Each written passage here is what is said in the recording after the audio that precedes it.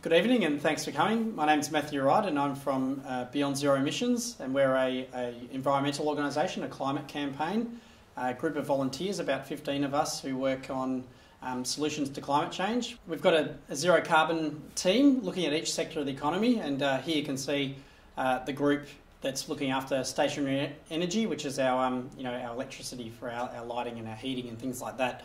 So we've got a team for that sector and for transport and for land use and so on. You can see there's a promo sheet for our radio show, and we've had all sorts of excellent guests, including Amory Lovins, Tim Flannery. We've had Dr. David Mills from AUSRA, who's a solar expert from Australia, other solar experts, and various people of that sort of ilk. So here we've got our plan is consistent with Al Gore's Repower America campaign, which is about transitioning the American economy to 100% clean electricity within 10 years. And some quotes from him: they want to go zero carbon electricity in 10 years, and they want to end dependence on foreign oil. So when you bring those things together, that's 100% clean electricity within 10 years, which is for our computers and our lights and things like that, and also ending dependence on foreign oil.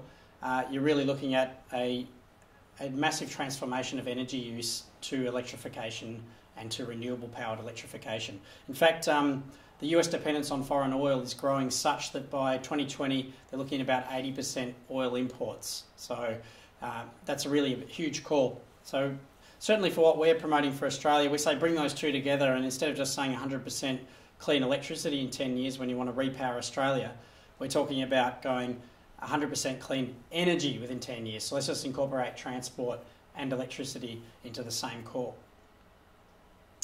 So in order to sort of get an idea of how we do this, first we need to know about Australia's emissions in a global context. Australian emissions in 2006 looked like this. We had stationary energy. That's the bulk of our emissions, and that's 55%, and that's from coal burning and gas, the use of gas. So we've got brown coal in Victoria, black coal in the other states, and gas use. And some of the gas use there is reticulated to our houses and to industry. Another big sector is transport and agriculture. The transport sector obviously is driving around domestic aviation and things like that. Then we've got fugitive emissions. Fugitive emissions are related to coal mining, but also to distributing gas through the gas network. So we've got industrial processes. So if we're using petroleum in our vehicles, you can see the industrial process wedge. That includes the processes that actually go towards refining that petroleum and being able to deliver that to us so we can use them in our cars. But it also includes some things that we do in metal making, in steel and aluminium and things like that. There's emissions from those vectors. We've also got a wedge for waste, and our waste wedge is really about just losing methane from landfill, and there's some opportunities there to flare that and create renewable energy. Land use change in forestry, the government has its method, the Australian government has its method of accounting for that. There's some question marks around that because they use a really generalised benchmark for how much carbon is locked up in forest and soils, and ANU's done some work there to prove that we've got a lot more carbon in our wet forests, for instance, in Victoria, than what you see there. Now, to give you an idea what's happened since 1990, when the Kyoto process started and when they benchmarked against that year for the Kyoto Protocol, Australia's seen a domestic rise in stationary energy and transport emissions. So that's been the predominant rise, and we actually got a target of 108%, while other countries, all aimed in the West, aimed for an average of 95% as their target. So ours was actually an increase. That was a concession that we pleaded for, claiming we were some special case and we shouldn't contribute that much to the global efforts. And we got our way on that, but we weren't content just to get our way on that. We also got a special concession for land use change in forestry, where land clearing permits in Queensland, which had never actually come into effect, were revoked, and we were able to count that towards a saving in carbon.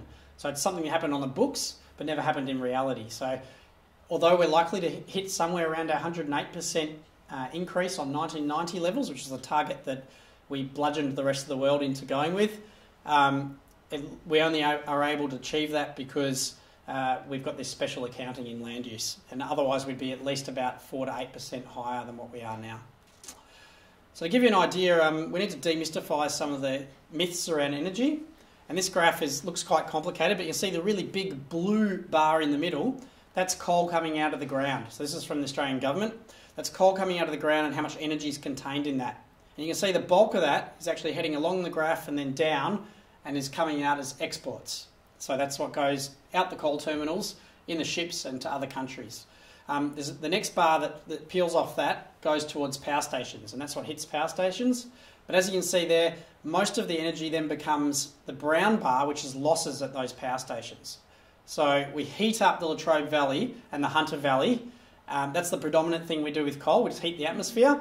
And then the small pinstripe that peels away from those power stations there, that pinstripe actually shows you what goes as an end use, what turns a light on, what powers a computer. So it's very little of the energy is delivered. And so that's why when you hear we're a coal state or a coal country, you really need to take stock of what's going on. There's a lot of coal energy, but not a lot of it getting used. So if we're talking about replacing our energy sector, we don't need to replace the bulk of energy on the left, which is what the International Energy Agency or ABARE like to report. We need to replace what's on the right of this chart, which is that small pinstripe of energy. Similar sort of effect in the other sectors. So some more information on that. So when the coal does arrive at the coal port and goes out of the country, the majority of it, by value, so by money that we earn for the country, goes out as metallurgical coal. So that's coal for steel making, and that's where the real value is. That's the expensive stuff, and that's what's contributing to our current account. As you can see, thermal coal is actually the third biggest. Thermal coal is what's steaming coal for running power plants. And that's like $7 billion versus $17 billion based on the 2006 figures here. So as you can see, what happens with our coal? Well, there's this myth out there that the coal gets dug up and gets sent to China and gets sent to China to burn in their power plants. Well, not the case. Not the case at all. In fact, China is our sixth biggest trading partner in coal and much, much smaller than our biggest. You can see there Japan. Japan is taking sort of an even amount of coal for steel making and an even amount of coal for running power plants. If you go down to China, you'll find that the majority of what they're purchasing is for coking, very high grades of coal that are used for making certain kinds of steel, while the rest of their coal is domestically sourced. So as you can see, that's a big myth that China's dependent on our coal.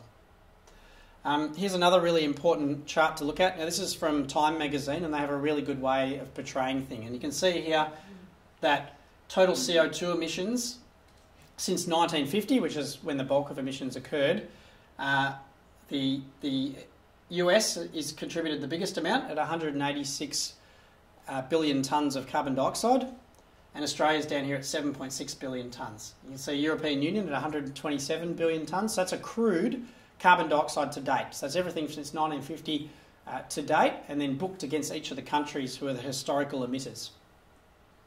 What's really interesting about that is India in 2001 was on 15.5 billion tonnes, and Australia was on 7.6 billion tonnes.